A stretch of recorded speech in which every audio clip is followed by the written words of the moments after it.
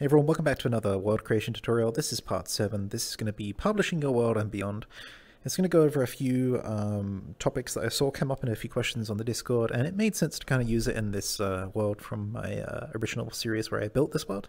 I'll link to that in the description as well, so you can go follow along if you're new to my channel. But this world is completely done. I just added a light. I realized I didn't actually save it when I did lighting, which was part 6. It's got a light, it's named. We can publish it, and I'll talk a little bit about how that works and what you can do once a world is published. So let's say you have a cool world like this, it's all published, and you're proud of it, and you want to share it with the community. What you need to do is you need to publish it. Unpublished worlds are still accessible, like you can link to them, you can open them, you can host sessions on them, but they can't be found in the world browser. So to add them to the world browser, you need to publish it. How do you do that? I'm glad you asked.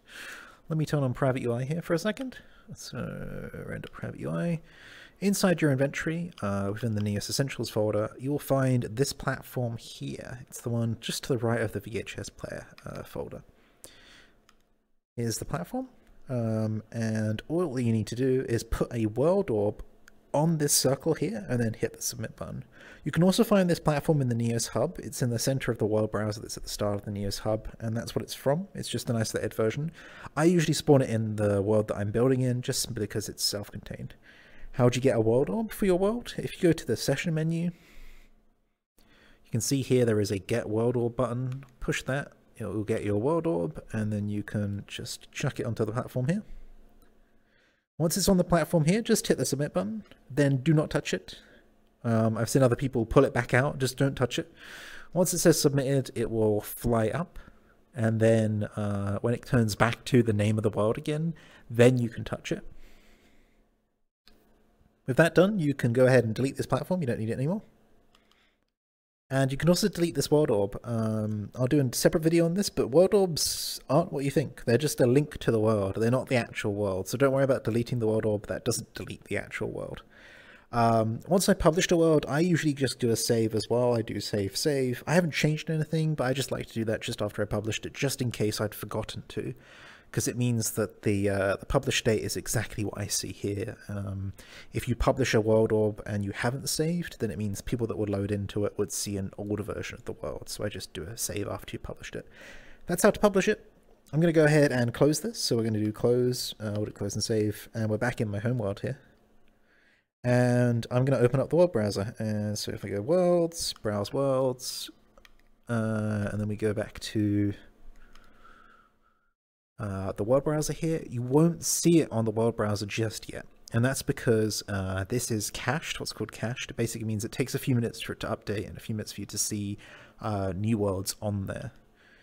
So there is a little trick that you can do to kind of sort of trigger a cache sometimes, which is if you go ahead and make a new world and then spawn a world browser within that, sometimes that'll do it. Looks like it hasn't done it there, but that's fine. We can go back to the world using the My Worlds menu. The My Worlds menu will show all the worlds that you have created, and you can visit any of them. So you can see here, here's a huge list of worlds that I've created, most of which aren't published, but that's fine. You'll see it's this one here, which is the world we were just in. And again, it's not published, and that's because of the cache here. I think we're gonna have to wait for a cache clear. So whilst we do that, I'm just gonna hang out for a second here. Hope your day's going fine. Go ahead, close this temporary world. Take another look, see if it appears there. Push the new. There it is. So I just took a few pushes and a few opens, and it's right there. So desert meeting space. We can go ahead and open this world up. I didn't set the spawn area. That's bad of me. I will do that. I will have to follow my own advice there. I think part 1 or 2 covered the spawn area. So now we're in a world. It's actually a perfect example of the next topic, which is how to update a published world. So I saw someone had a question about this. The way that you update a published world is just save it. Just save over it as normal. So I can make any changes to this world, save it again, and the published version will be updated. You don't ever need to republish a world. That isn't a requirement. You can just save and save and save and save and save. So all the worlds that you've been to that I own and other users within Neos have owned, if they've changed recently or they've had updates to them, those are the exact same worlds. They've just been saved over. That's how you make updates to a world. I think the only other topic I had for this this video is how to delete a world. I knew that one also came up. So I'm going to go ahead and quit out of this world and show you how to do that as well. So let's do discard changes.